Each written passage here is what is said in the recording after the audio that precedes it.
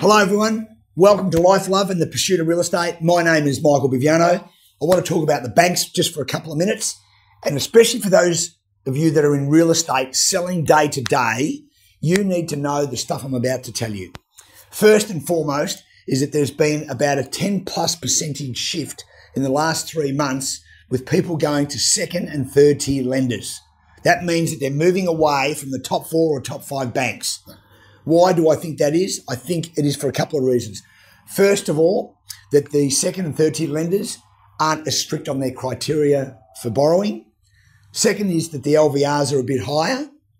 And third is there's easier access to the people that make the decisions. So those 3 things are very, very solid factors, and the public, I think, have done it and moved that way without even knowing why they're doing it in a lot of cases, from the people that I know that are doing it right now. So if you're in real estate, it's advisable for you to have a look and see what rates the second tier and third tier lenders are offering compared to the top 4 or 5.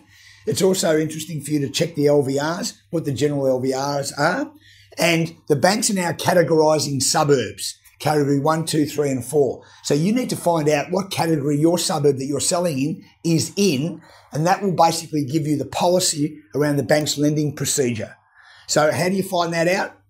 I don't think it's on their websites, but you do need to get in touch with some of your local bankers, whether it be NAB, Westpac, Suncorp, Metway, all those ones, or Bank of Queensland or Bank West, and find out from the people in the branch what they're actually doing and what their lending criteria is right now. And then you can advise people where they can go to get a quicker and a better home loan.